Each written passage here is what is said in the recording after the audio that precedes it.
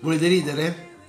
Ridete, ridete pure. Poi rido io però dopo, perché vi dico una cosa.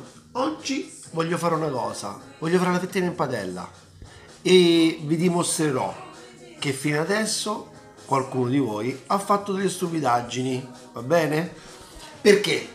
Perché tante volte è una sola di scarpe quella fettina che fate. Quindi facciamo una cosa che questa qua. Prendo la carne, la taglio. Allora, prima di tutto parliamo di carne. Allora, questa è una fettina. La vedete com'è bella? Stupenda? Che col taglio è? Scamone, qua a Roma la chiamiamo pezza. Guardate, fettina, dice ammazza che fettina, però deve essere così, perché noi dobbiamo avere un po' all'interno, dobbiamo mantenere una cottura che decidiamo noi, non la padella. Quindi, che cosa facciamo? Mettiamo olio, buono, sempre, lo sapete, no? Vai, così. Questo è fantastico, me l'hanno regalato i fratelli Licari, siciliani. Vai, poi che mettiamo? Ma l'aglio non ce lo metti, che fai? Non ci metti l'aglio? Ah, sì che ce lo metto in camicia, eccolo qua, perfetto. Padella buona, che spinge, capito? Deve essere violenta, deve essere, eh? Allora, poi guardate qua, fettina la taglia a metà, quindi scamone, pezza a Roma, a metà, ok? E faremo due cotture. Ok, così vediamo, testiamo le due cotture. Prendo un altro piattino. Allora, quindi una padella forte. Io uso questa, o ferro o ghisa. L'olio caldo, quando è caldo? Io incomincio a sentire il profumo dell'aglio. Profumato, buono. Che stupendo, sentite che profumo, buonissimo. Arriveremo pure a farvi sentire il profumo. Poi andiamo con la carne. Ok? Così, guardate che bella. Con la seconda. Quindi due cotture, una un pochino di più e una un pochino di meno. Ok? Vado, tra pochissimo vado. Vedete, piano piano sta salendo il calore, sta a schizzare pure la piastra induzione, perfetto. Ok, poi tra un pochino metteremo anche il rosmarino. Un attimo, un altro pochetto. Io questa la giro. Mamma mia, questa è da urlo. L'odore, guardate,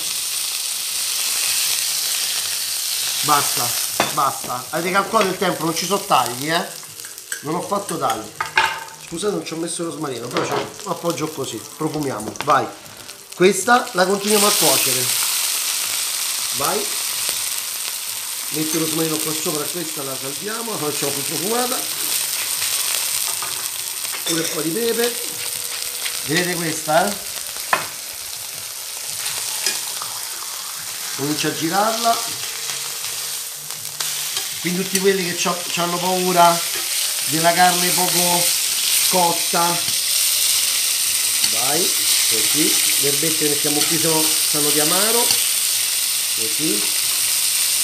E intanto, mentre questa cuoce come cuoce normalmente la carne, assaggiamo questa. Metto un po' di sale alla fine e vado col taglio, guardate, vediamo dentro com'è, vediamo dentro com'è, guardate, guardate,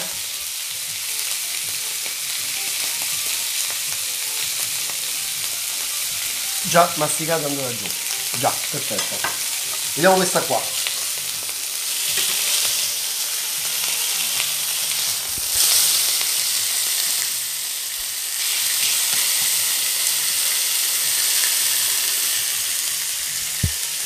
Non so bene, una bontà, guardate,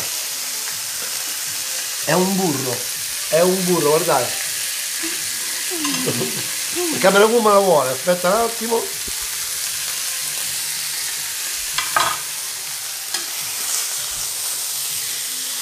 Eccoci qua, l'altra fettina, l'olietto ci vuole.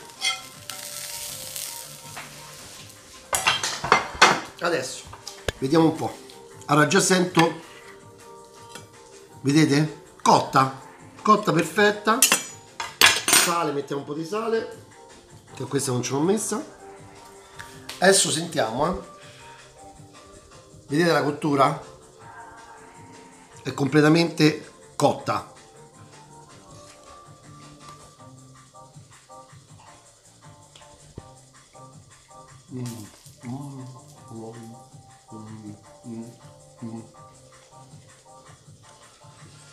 Questa carne, essendo poco grassa all'interno, soprattutto le fettine, la parte posteriore del bovino, succede questo: più la cuocete e più diventa dura, quindi dovete prendere la giusta cottura, quasi al sangue dentro, così sarà morbidissima e sarà un burro.